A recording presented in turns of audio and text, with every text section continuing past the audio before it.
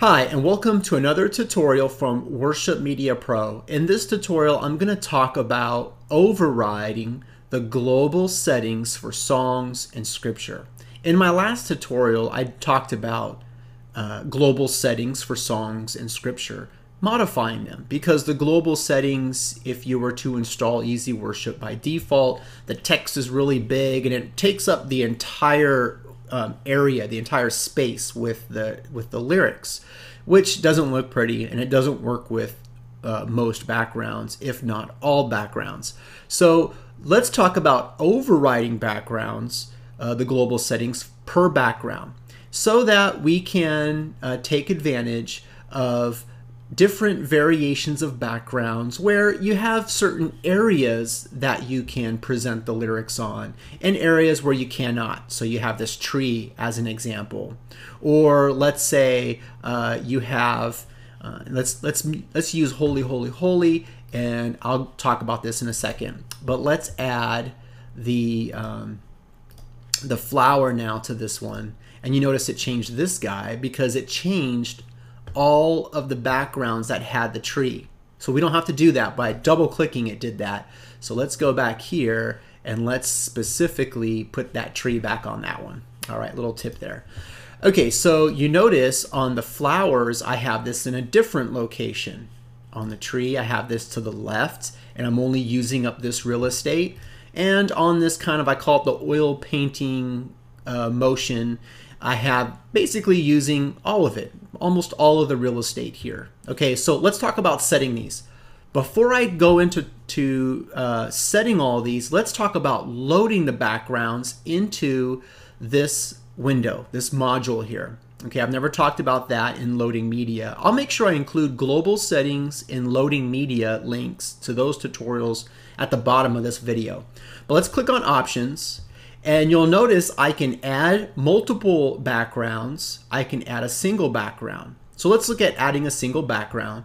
And I can add just a color background, and that would be pretty ugly. I can add some gradient background, so I can start from, black to blue. I can change all this here. That might be nice for maybe just presenting a message or something like that. But you know what? I don't think you'd probably ever use these two tabs. Let's go to images, a still image, or video. We're going to talk about video in our tutorial here. Now I can browse and I can load a specific video file, which is cool. Or I can go back to this window here and I can browse directly to the bin. And remember on my last tutorial I talked about creating a shortcut to your resources. So I can browse directly to it and I can drag and drop it. So if I let go, it will actually drop this background into this bin. I already have it in there, so I'm not going to do that. All right, so that's how you add it to this backgrounds module up here. All right, so once I've done that, I can now override the global options. Remember, the global options were the standard setting for all lyrics in scripture. Okay, so we're going to change that. Now what I'm going to do for, let's say, the tree as an example, I'm overriding it. If I didn't override it, notice that it will use the default global settings, which is going to go right over the tree, and it's just not going to look right. I mean, it's going to be hard for the eyes to maybe read the text over here. So I'm going to go to override global settings. I'm going to go into my backgrounds designer, and you notice once I click on the link, I'm going to have this bounding box, this box that creates a boundary for my text. And you notice how I just have it kind of snug right up against this tree, and I'm using a little bit down here as well because it should be fine. This is white text with a black border, so it'll be okay on this darker image. And I can change font size, I can change font type, but I can also change my position. I can go middle, I can do centered, but let's go back to what I had because I think that looks nice and clean. So there you go. Now I have, I'm using my override of my global settings. So every time I use this background, every time I use this particular background, it's going to take advantage of my override. And it has an annotation of an A here to say that it is a new override for the global settings. All right.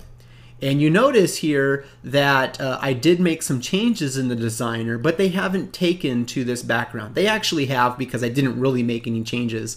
I just, showed you disabled, enabled, and kind of messed around with positioning. But if you want to make sure that your new changes take effect on your backgrounds, you right-click it and you go to Reset to Automatic Background. And you notice it didn't do anything because I really didn't make a change, but I did mess around with settings in there. Okay, so that's it. How to set or override global settings per background using the background module. I hope this was very informative. If you have any questions, use the comments below. If you'd like me to add any additional tutorials or an add-on to this one, leave it in the comments below as well. God bless.